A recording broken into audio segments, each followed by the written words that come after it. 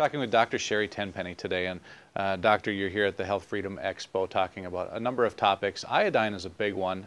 You were on a panel that's talking about the radiation problems coming from Japan. So iodine's been in the news a lot because of that, but it helps in a lot of ways. Can you talk about how important iodine is just for overall health?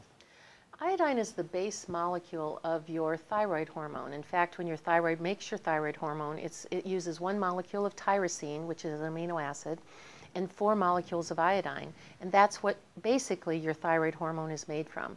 So when you talk about iodine protection, when there's radioactive iodine that's a real problem, what people want to do is take very large doses of iodine to protect their thyroid. But that's only in the event of a huge nuclear meltdown and that you happen to be very close to the reactor, such as people who actually live in Japan that are very close to the Fukushima reactor, that it would be good for them to take large doses of iodine to protect their thyroid. But the issue is that iodine is good for the whole body. In fact, when you read a thyroid textbook or anything about iodine, it talks about iodine for your eyes and your lacrimal glands, your salivary glands, your entire intestinal tract from your mouth all the way through to your rectum.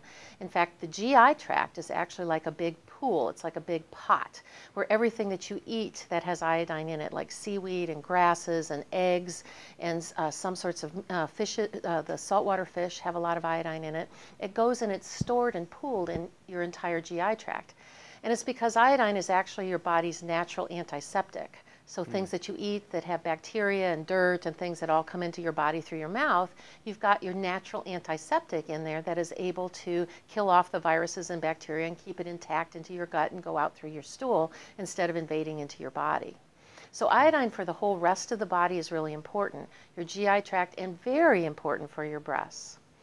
If you mentioned that it's important for people that were very close to the radiation, is it not as important then here to boost our levels, or should we just be boosting our levels anyway in this country? I think we should be boosting our levels anyway. In fact, I was on this same radiation panel when the Health Freedom Expo was in Long Beach back in February.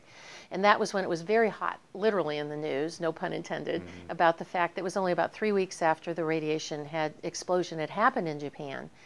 And I think that we are seeing more radiation exposure that's happening, particularly along the West Coast. I know that some of the dairy products have had higher levels of radiation in them. I know that they've talked about some in the groundwater. There's more radiation, there's no doubt. I am not the expert to decide whether or not that's going to be detrimental in the long run. But I do know it's put iodine on everybody's radar screen in terms of overall health.